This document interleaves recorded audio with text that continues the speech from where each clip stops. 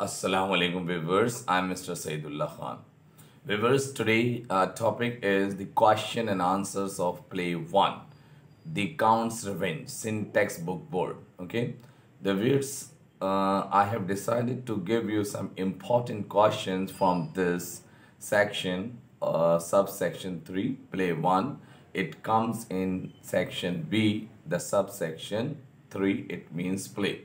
So, my dear students, the questions you will note down the questions, or if you want to take a short screen, so you can take the short screen and just write down in your registers and notebook, so that it would be a notes, or a notes would be prepared for you, and it will help you in your final examinations as well. Okay, now look at here some questions, very important questions. Number 1. What was the past story of the Count of Monte Cristo? Or the question can be very like this. What was the basis of hatred between the Count of Morcerf and the Monte Cristo? Okay, look at there carefully. These are the two different type of questions, and look at the answer of the first part and the second part in the second portion. Okay, look at here. Edmond Dantes is the real name or the formal name of Count of Monte Cristo. Edmond Dantes, now the Count of Monte Cristo, was a young sailor and was soon to marry Mercedes, a young beautiful girl. Fernand Mendigo, now the Count of Morcerf, also wished to marry the same girl. The villainous Mondigo got rid of Edmund by organizing a plot against him, which caused him to be convicted as a spy of the exiled Napoleon Bonaparte and condemned to lifetime imprisonment in the underground dungeon. So it was the past story of Monte Cristo, or the enmity of the Count of Monte Cristo was directed against the Count of Morcerf, partly due to his treachery and partly because of his imprisonment of 14 years. As he reveals to Mercedes, 14 years is a large slice from man's life. Therefore, when the Count of Monte Cristo discovered secret about the Count of Morcerf, he brought the charges against him. Now, these were the answers of the questions. Please note down it and please memorize it. Okay, next question. Question number 2, समझ लीजिए से. Now, what was the visit of Countess of Morcerf to the house of Count of Monte Cristo successful? Discuss. Countess of Morcerf. When Countess of Morcerf went to the Count of Monte Cristo, so is this the visit successful or not? Now, the duel between Albert and the Count of Monte Cristo was averted because of the interventions of the Countess of Morcerf. She first requested Monte Cristo to save her son's life, and then revealed to Albert the villainy of his father and the innocence of Monte Cristo. In this way, her attempt to save her son was successful. She brought a sudden change in Albert's attitude, which not only pacified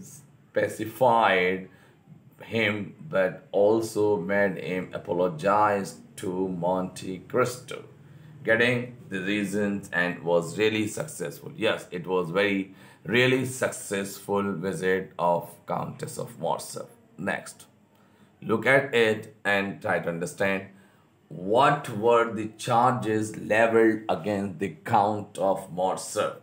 The most important questions are being discussed here. Okay, what had Albert's father done for which he was disgraced later?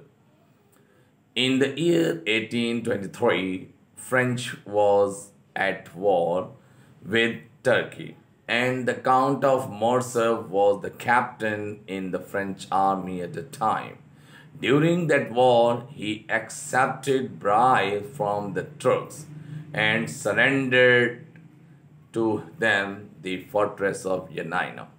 But this act of corruption remained concealed until the Count of Monte Cristo exposed it in the newspapers. Understood?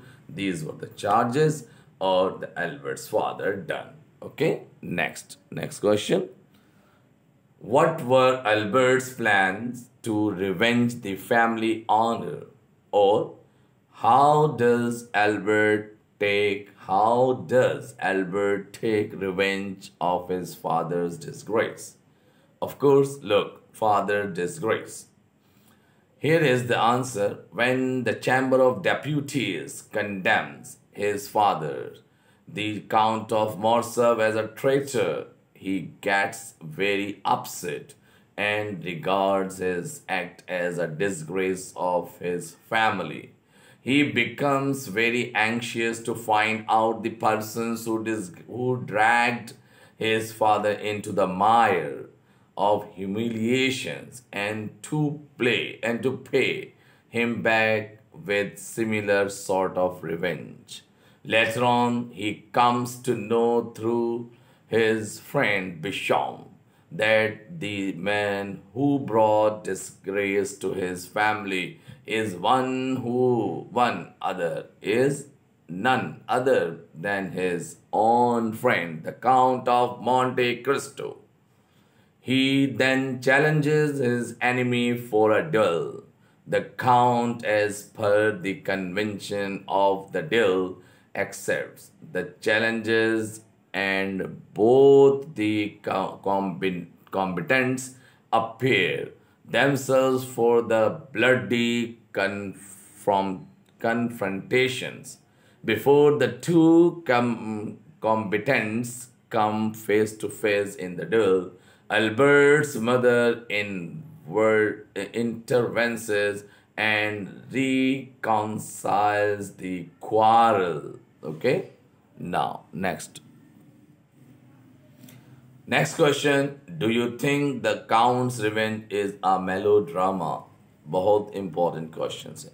Very important questions. Look, the Oxford Dictionary defines a melodrama as a dramatic piece characterized by sensational incident and violent appeals to the emotions, but with happy ending. This fits the play. The Count's Revenge is a melodrama. Count's Revenge is an emotional play. There is a great deal of sensational incidents. The disgrace of the Count of Morcerf, the revelations that the Count of Monte Cristo is the hidden enemy who has exposed him, the challenge to a duel, the mother's intervention, the disclosure of the Count of Monte Cristo's real identity and his motives, Albert's apology and the death of his father. The ending of the play is responsibly described as happy. The Count of Morcerf is such an utter villain that there can be no grief for his death. In short, the Count's Revenge is a melodrama due to its violent incident. And melodrama also has a suspense. Okay, now this is the questions. I think so you have understood. Next question. Do you think that the end of the play, the Count's Revenge, is justified? Give reasons for your answer. You have to justify. The answer is the end of the play, the Count's Revenge, is well justified. The villain and evildoer of the play, the Count of Morcerf, reaches a well-deserved catastrophe for deteriorating the life of utterly a gentleman, the Count of Monte Cristo, the Countess of Morcerf, who is wrongly slipped into the trap of Morcerf, again comes in Monte Cristo's life. Even Albert, at the death of his father, leaves us with a feeling that justice is done. In fact, such an ending of any story leaves on the audience the effect of a happy ending. That is why it is justified. इसीलिए हम कह सकते हैं ये justified है. Now we have done some 5 questions over here. Inshallah, we'll do more questions in the next video. Okay, in the next lecture. Please subscribe and comments if you like it. Okay, my channel. Thank you so much. शाद रहिए, आबाद रहिए. अल्लाह हाफिज. फी अमान अल्लाह.